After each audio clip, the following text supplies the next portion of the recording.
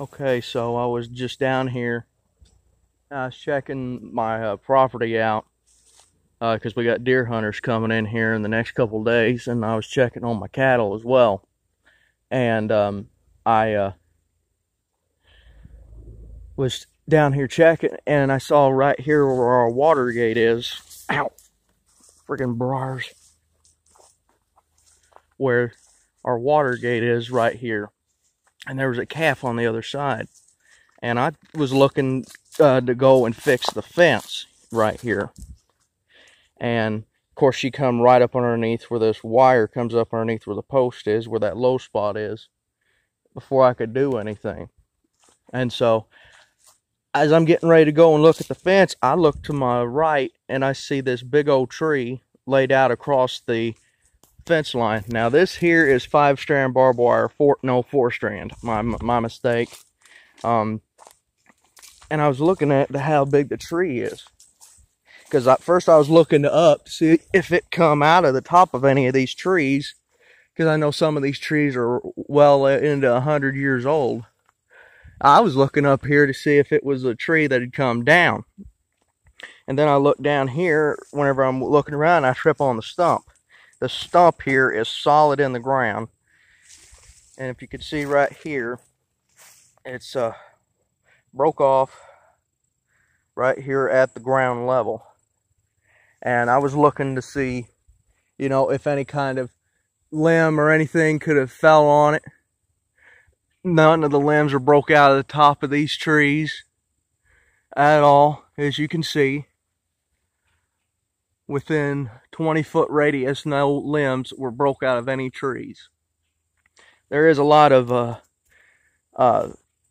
traffic through here. Of course, I can't rule if it was a Sasquatch or a cow, but I can rule out if there's any kind of sign of Sasquatch in the area, like footprints. There's too much traffic in here to find any kind of prints. But this wasn't done by a cow, in my opinion, because you can see how this bark is. The bark real stiff and everything, and some of it's rubbed off. Now, that would have been from about like maybe a cat, a coyote, but there's no extreme rubbing on these trees.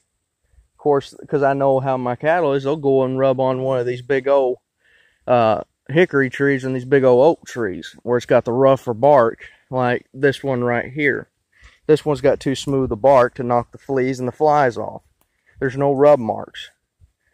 And it's just, it took this tree sturdy enough. I got a 1,500-pound breeder bull right up here in this herd, and he's not even that strong to go and do anything. Besides that, he's not even that aggressive. I'd think he's the most docile bull I've ever had. It's just mind-boggling. There's no type of rot, no termite damage in this tree trunk. A little bit of a rot in the hole in the center, about the size of a silver dollar.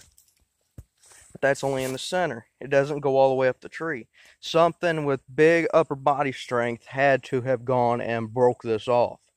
Because if you look, there's a traffic area that runs right up along this water gate, and it goes over the barbed wire, and it weaves its way back through there into where that cornfield is, which brings in back into the theory that Sasquatch use cornfields as travel corridors during the day and at night, because you go and you don't have to worry about being seen by humans.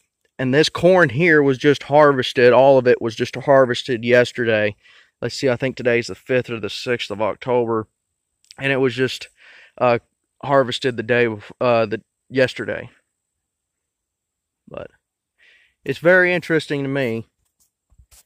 Of course, I was hearing all kinds of hollers last night, and we had a party at the neighbors last night, and I had a feeling that it was going to attract something, or something was going to happen.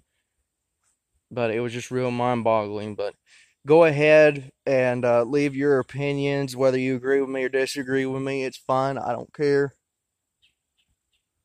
I believe it was a Sasquatch because there's no humans back in here hunting this property. I've got this property leased. We haven't had no kind of real heavy wind, just light breezes here for the better part of a month and a half now. Haven't had no big storms. None of the tops of the trees are out. I can rule out that it was cattle rubbing up against the tree that would have knocked it down, because the tree is so solid. Because a lot of my cattle are still putting on the weight for the winter time, so they're pretty gaunt. So I don't know. What do you think? Go ahead and leave a comment, like and subscribe, and share it around with your friends, folks. Thanks for tuning in. I'll see you next time.